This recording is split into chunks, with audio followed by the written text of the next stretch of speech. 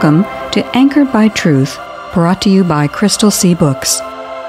In John 14:6, Jesus said, I am the way, the truth, and the life. Our goal is to encourage everyone to grow in the Christian faith by anchoring themselves to the secure truth found in the inspired, inerrant, and infallible Word of God.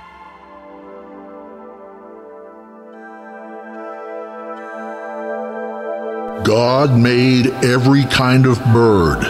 God looked at what he had done, and it was good. Then he gave the living creatures his blessing. He told the ocean creatures to increase, and the birds to increase everywhere on earth.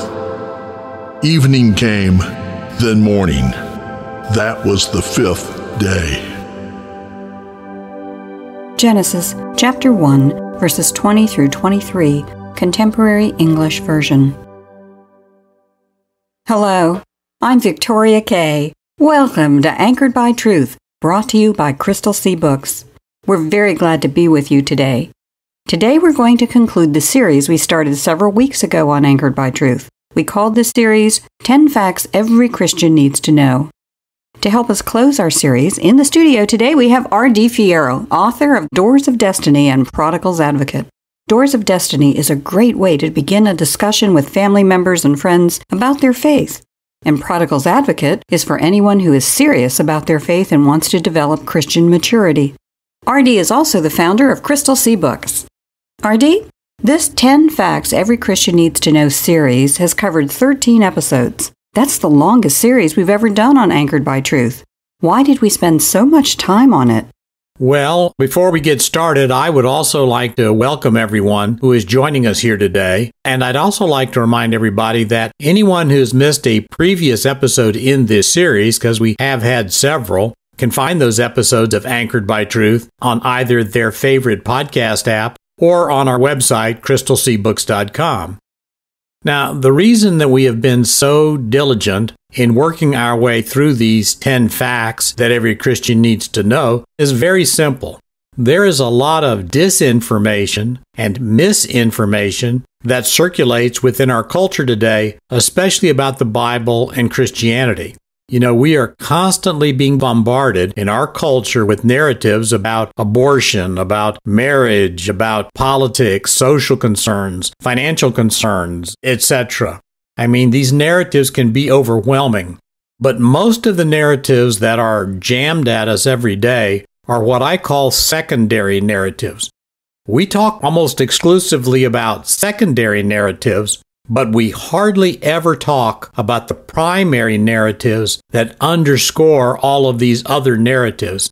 Well, 3 of these primary narratives that we never talk about, hardly ever talk about, are deep time, evolution, and uniformitarianism. Deep time is the idea that the universe is 14 billion years old and the Earth is 4.5 billion years old. You have said that deep time is the root of the evolutionary weed, unquote. Evolution needs deep time because without it, the whole idea that the random collision of unintelligent atoms and molecules could have produced the biodiversity we see around us, let alone biologists that can study life, is ridiculous. Without deep time, evolution dies as a hypothesis, even worthy of contemplation. Uniformitarianism is the idea that, quote, the present is the key to the past, unquote. In other words, everything we see going on around us today is the same as what has been occurring during that deep time. Geological uniformitarianism explains why the surface of the Earth looks the way it does. Biological uniformitarianism explains why living creatures look like they do. But in this series, we have pointed out that there are scientific observations that dispute deep time. These observations point out that the universe and Earth are thousands of years old, not millions or billions of years old. In doing so, these scientific observations are a death knell for the evolutionary and uniformitarian hypotheses. Well said. Most of our attention, as I said, gets focused on the secondary narratives.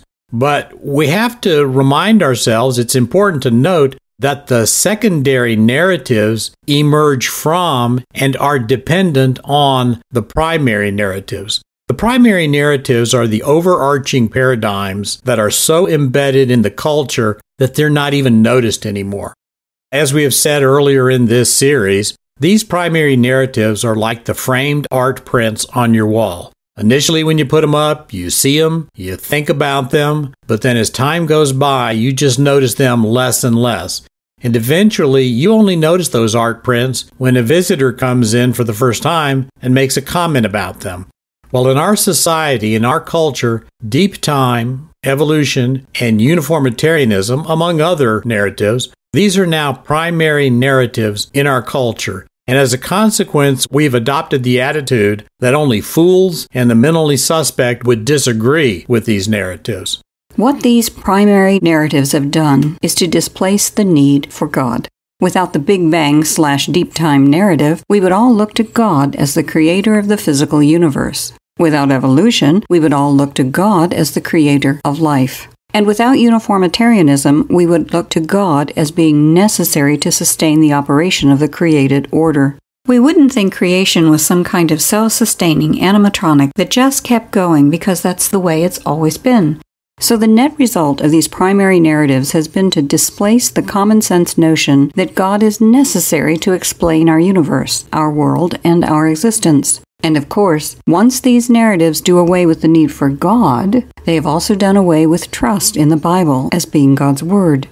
So in the first 5 facts that we discussed, we pointed out, and we really just scratched the surface, even though we've tried to be a little bit thorough, that the primary narratives that we have in our culture, all of them have major problems, but these problems are hardly ever noticed or acknowledged. In the next 4 facts, after the first 5, we moved on to demonstrate that there is evidence not only in the physical creation, but also in human history, human language, and even in geography that confirms that the book of Genesis, the first book in the Bible, is reliable. And then the 10th fact that every Christian needs to know to ensure that they can be absolutely secure in their confidence in the Bible is this: that while the secular world has doubts about the historicity of the book of Genesis has never been disproven, and indeed it cannot be disproven.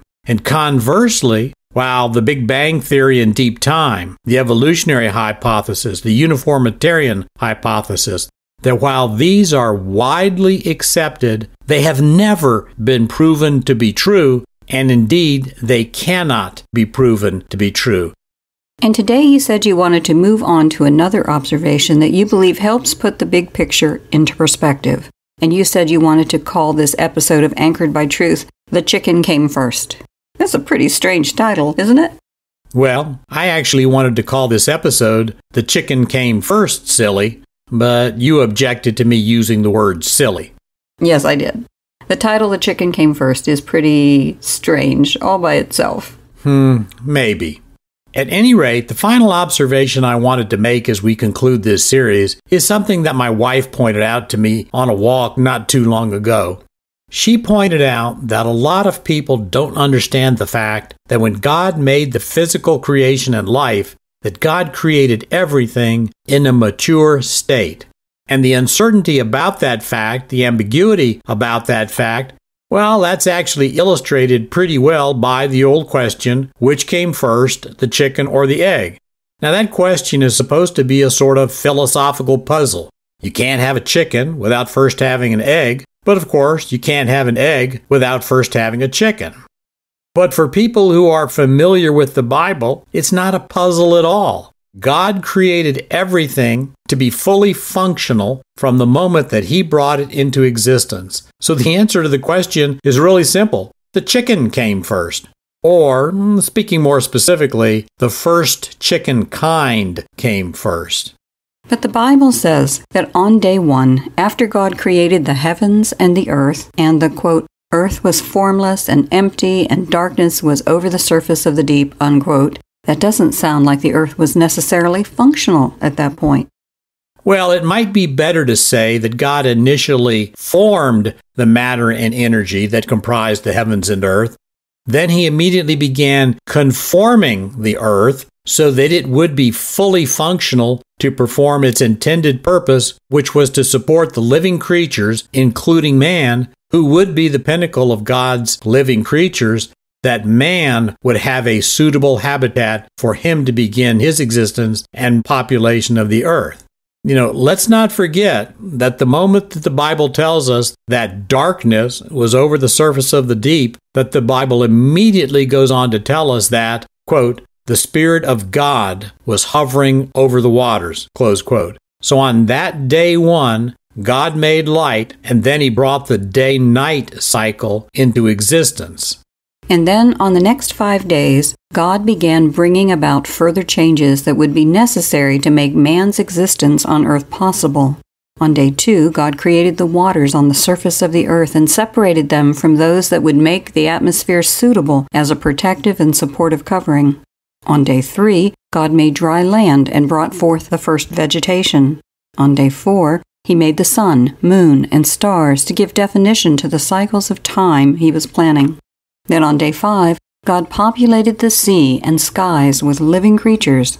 We heard about that part in our opening scripture. But I think I see what you're getting at.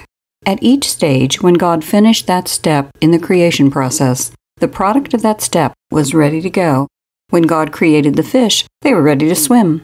When God created the birds, they were ready to fly.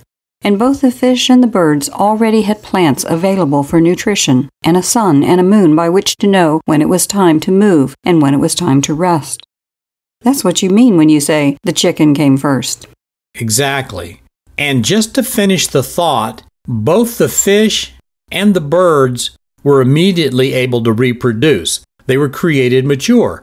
Now remember, God told both the creatures in the sea and the creatures that were to inhabit the sky to begin increasing. And God pronounced the creatures that he had created good, which would mean they were fully functional and able to fulfill God's commands, one of which was the command to begin to reproduce. So this in turn answers another question that is a real problem for the evolutionary hypothesis, and that's the origin of biological sexes.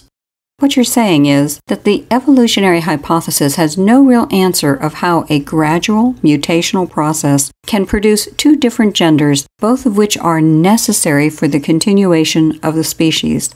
After all, there are living species on Earth that reproduce asexually. Asexual reproduction is a mode of reproduction that involves the offspring being produced by a single parent rather than two. And the supposed evolutionary answer as to why there are a great many species on the earth that require two different but compatible genders for reproduction usually attempt to explain how the operation of sexual reproduction is beneficial to the species that are using it. But explaining the benefits of the operation of something is quite different from explaining the origin of it. The origin and maintenance of two different genders, the sex process, and the recombination of compatible components of separate cells, that is not easily explained, if it could be at all, by natural selection. Evolutionary biology simply hasn't discovered why animals would abandon asexual reproduction, or plants for that matter, in favor of a far more costly and inefficient process known as sexual reproduction. In sexual reproduction, not only must each gender possess its own unique physiology to make the process work, but those two different physiologies simply have to match each other. After all, if there is one thing that is certain, it is that malfunctions or mistakes in reproduction are pretty much guaranteed to eliminate a species. Thinking about what would have had to happen for gender to arise without design or planning pretty much boggles the mind. Random mutations would have to have produced two biologically compatible entities that were both formed at the right time and the right location. Those two entities would have to find each other just in time and know what to do. Then the cells from each would have to be able to combine in such a way that they could create an entity similar to their parents, but also possess a new ability. And if anything goes wrong along the way, the existence of the species either goes away, or at best, this newfound regenerative function disappears, and the earlier asexual process continues. As I said, the likelihood that all that occurs from random and mutational changes boggles the mind. Yes, and you're only talking about the level of what we might call gross morphology. Biological life doesn't begin with morphology and structural function. It starts at the biomolecular level. Living creatures are similar to computers in many ways. We, the computers, we don't just have hardware. We have software, the programming that's contained in our DNA. And of course, the hardware and software don't work if there's not a reliable source of energy that is available in just the right form and in just the right amount that allows all of the components to work together.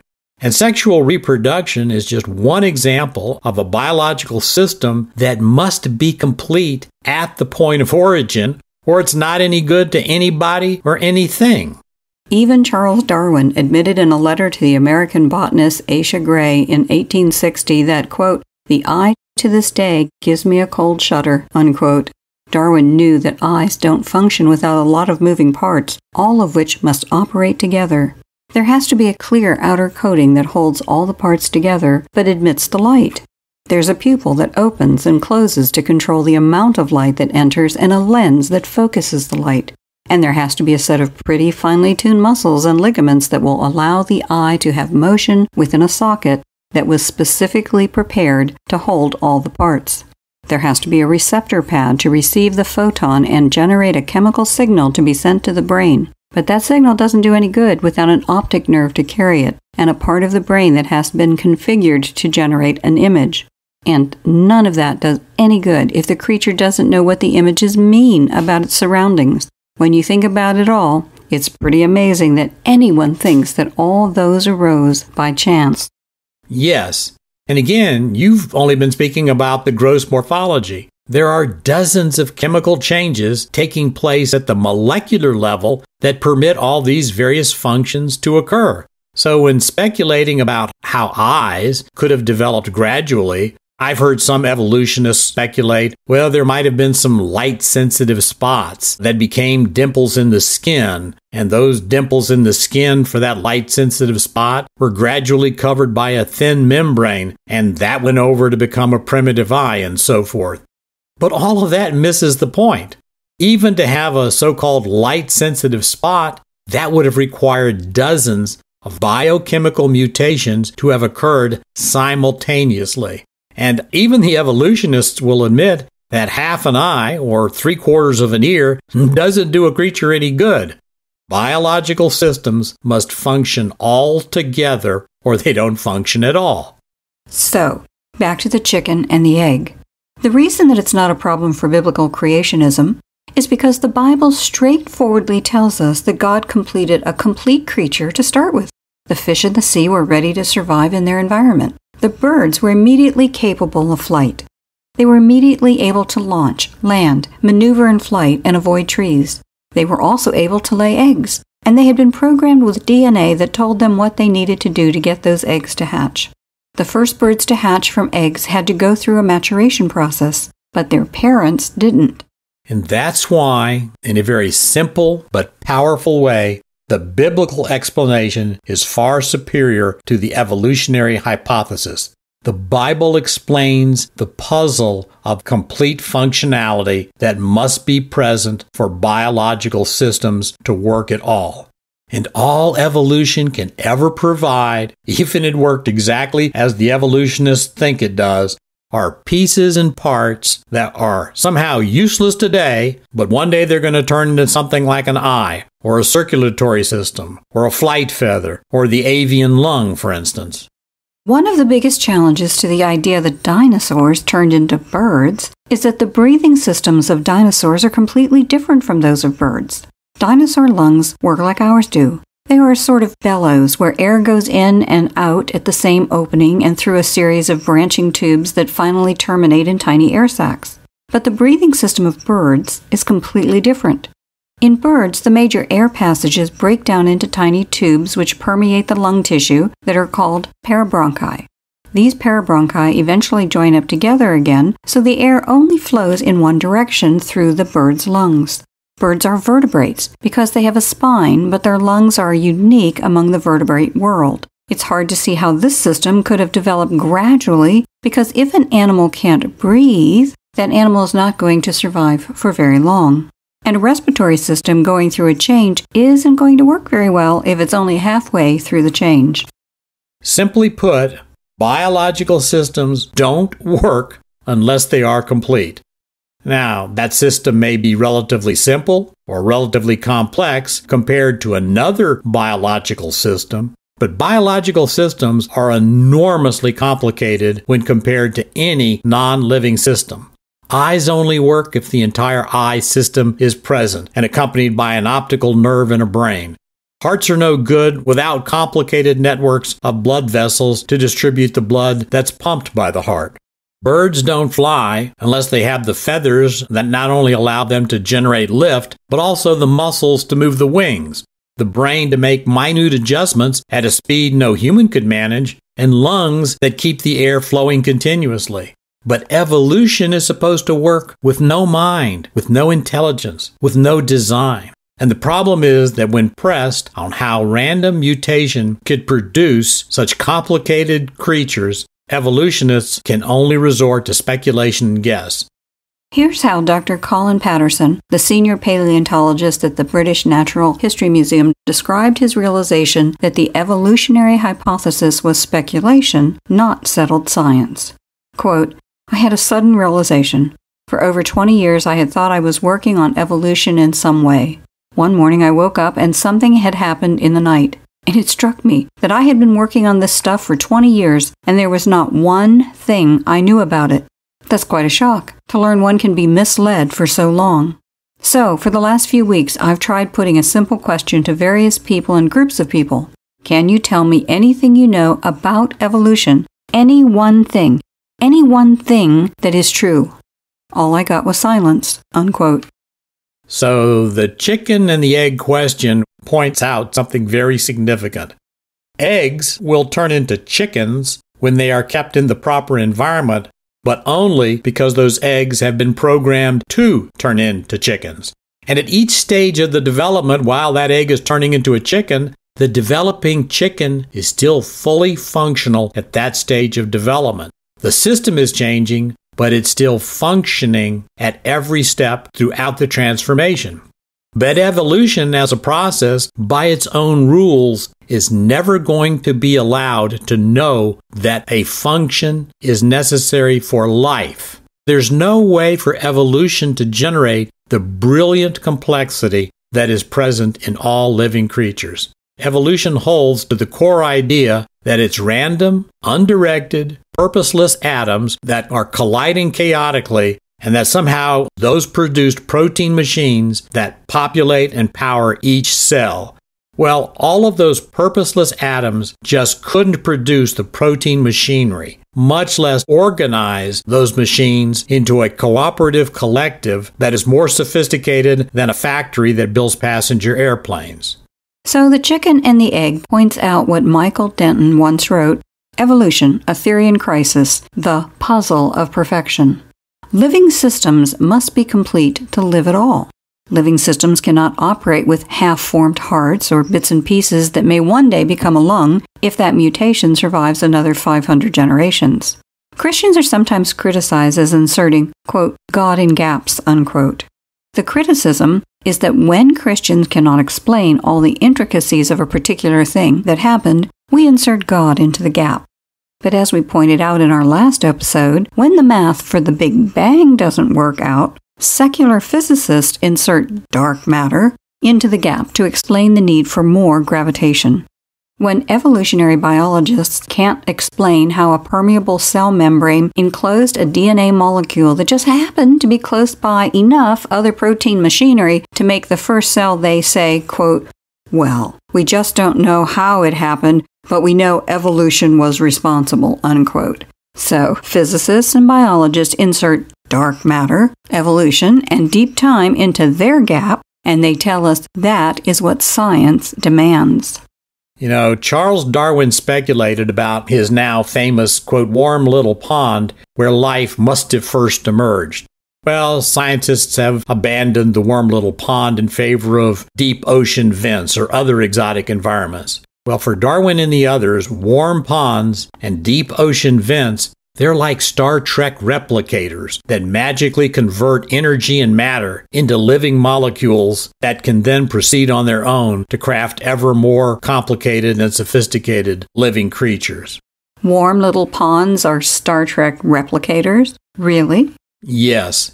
The idea that undirected, inanimate matter can produce the specified and irreducible complexity of living creatures is like believing that a chimpanzee can bang rocks together and produce a space shuttle.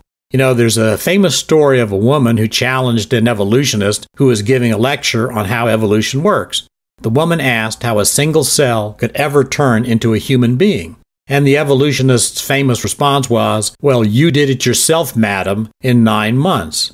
Well, the evolutionist thought that he was being clever, but actually when he gave his answer, he eviscerated his own thesis. A fertilized human ovum grows into a human being because at the moment of fertilization, it contains the programming that tells that cell what to do.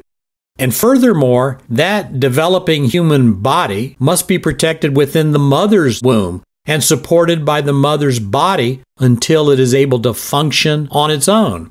The evolutionist was actually pointing out that life would be impossible if it were not designed, protected, and sustained until it can function independently.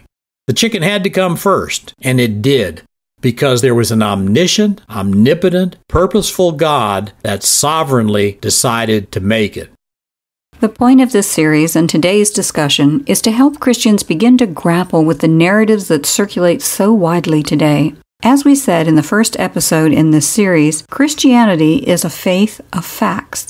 But the truth won't do any Christian any good if they don't take the time to arm themselves with the facts and learn how to apply those facts to sort out the barrage of false claims that are directed against their faith. To close, since Veterans Day is right around the corner, let's listen to a prayer for those who have so selflessly given of themselves so we can continue to worship and live freely. A prayer for Veterans Day. Sovereign Father, you are a fortress of refuge and a shield of defense to your people. You are the source of certainty in uncertain times.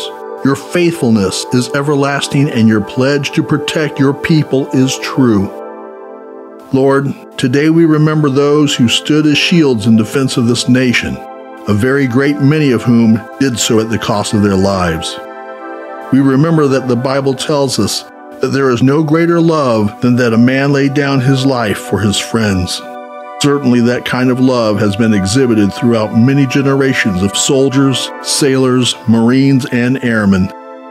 We praise you that you have sent so many brave men and women who have risked or given their lives so that others might live freely and worship you. We pray that you would comfort the families of those with loved ones in harm's way, and special comfort for the families who have already paid the supreme price. We pray for our soldiers who have suffered wounds, especially those in need of healing now. You are a wonder-working God, and we remember and thank you that you are not limited in what you can do by man's knowledge or abilities. We cannot think of love, courage, and sacrifice without remembering Christ Jesus. Christ proclaimed that the greatest faith he saw while here was that of a soldier. It was a soldier who, in turn, proclaimed Christ to be the Son of God while yet on the cross. We share the centurion's faith in Jesus and pray and give glory in his name. Amen.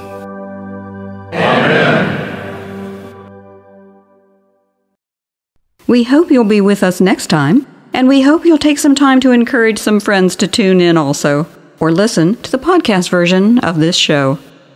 If you'd like to hear more, try out crystalseabooks.com, where we're not perfect, but our boss is.